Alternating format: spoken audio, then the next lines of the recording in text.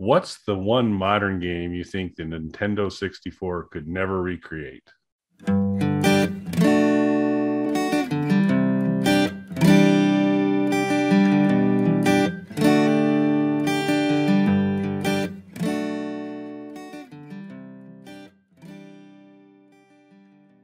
Bog Panda.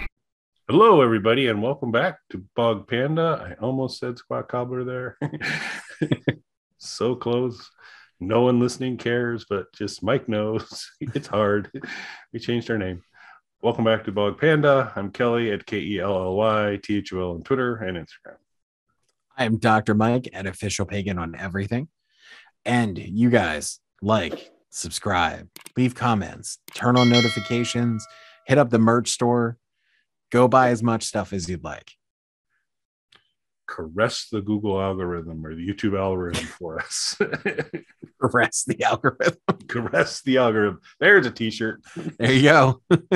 There we go. We'll have to work on that one. Have that one available when this episode releases.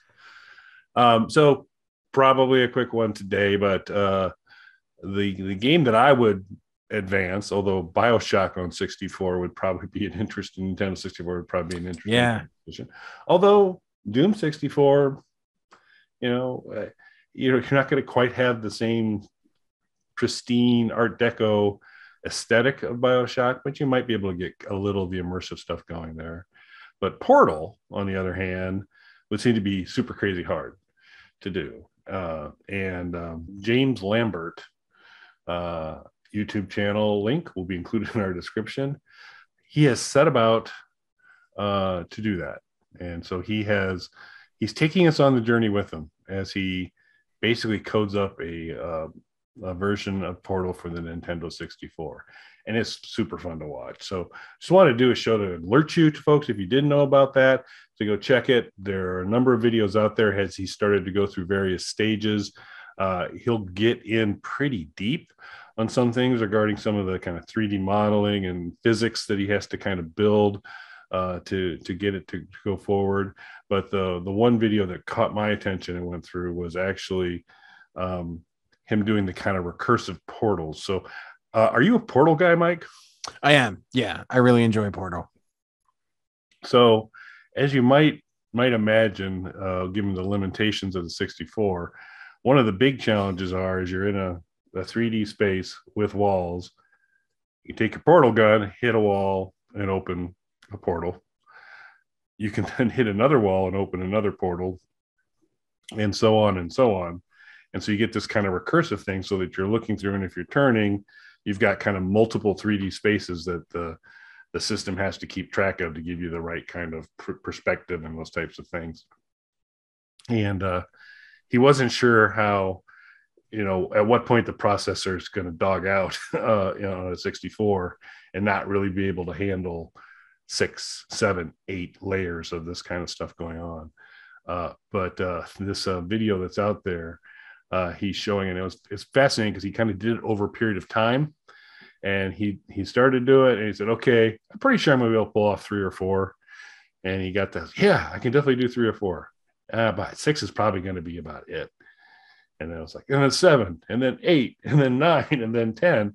And performance was still kind of hanging in there. And it was still kind of a very basic model, but he was able to kind of show it through.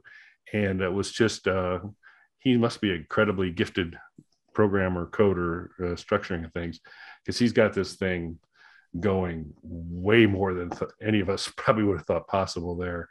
And then he just kind of goes into building portals, doing the physics on objects, talking about how different things are constructed in the environment and steps he has to take around what he loads in and doesn't load in, or what he has the system load in or doesn't load in as things are getting rendered to minimize the amount of memory being used and processing power and all that. And it's kind of a masterclass in thinking through some of those organizations. And it's just kind of cool to see, how do you take Portal and recreate it in a Nintendo 64 environment? And it's looking very promising. Yeah, it's all very interesting because I was a big Portal fan.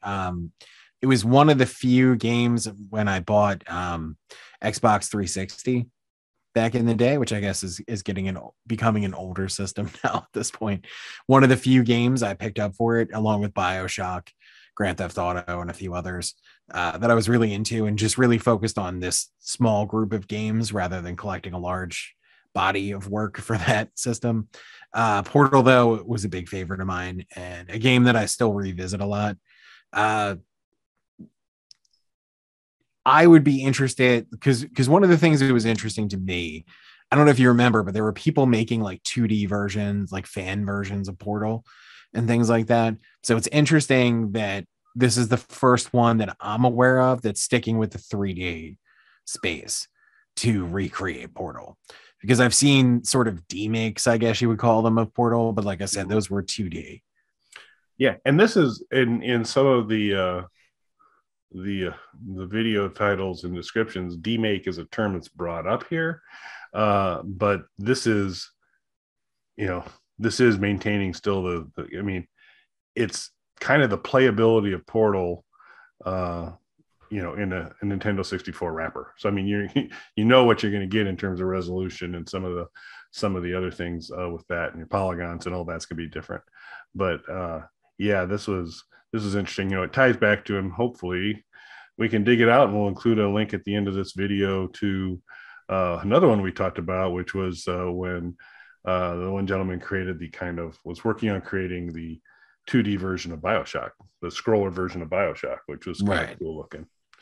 And that would be interesting, but this is kind of cool, staying really in the same game mode, but trying to run it on hardware that may not necessarily be Portal ready.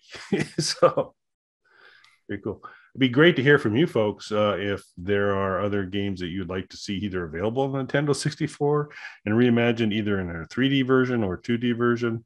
Are there other ones that would be kind of cool? But this one, I just thought it was really neat. If folks hadn't seen it, I wanted to point them to some of the videos and check it out. And you can continue to monitor his progress as he moves along. The guy's doing a great job. So it's kind of cool to watch. Yeah, it's all really cool. And I mean, obviously, you do have to be careful with those portal guns. You don't want to wind up 50 years in the past. Thanks for watching, everybody. You didn't think I'd get it in, did you? Yeah.